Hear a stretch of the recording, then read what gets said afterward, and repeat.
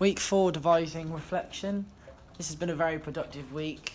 We spent Monday and Tuesday polishing up our first 3 scenes, which is our photo scene and interview scene and the death of Georgie, or Heaven, as her character's name is. Monday and Tuesday, Monday we spent polishing up the photo scene as our transitions were very, very slow and they weren't slick at all.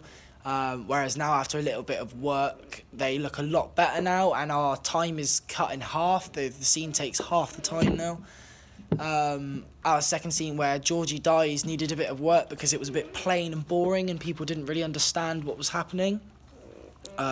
So we've added the sound effect of white noise playing very loudly in the background, which will irritate our audience and make them feel uncomfortable.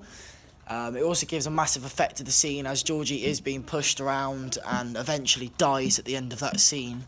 And it looks really good with the music playing. We've also adapted how we move. Now we don't just stand around her and flick her hair and push her anymore. We're now walking around her and we shove her, and then James comes in and chucks her to the ground. It looks a lot better.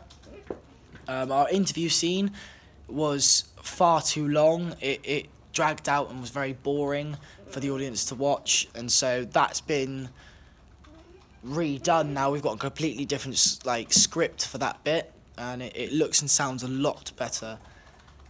We spent the rest of the week adapting the end of it because we didn't have a very strong ending. We didn't like it, so it's changed now. We've now added on a brand new scene where after our flight paths, Edna reads a letter to her daughter, Heaven, and we have a very moving song playing over that, and it really creates the atmosphere for the whole piece. It brings the audience to tears as we've witnessed from other members of our group watching, and with the feedback we've been told that scene really brings the whole thing together and makes it look very emotional and slick and moving.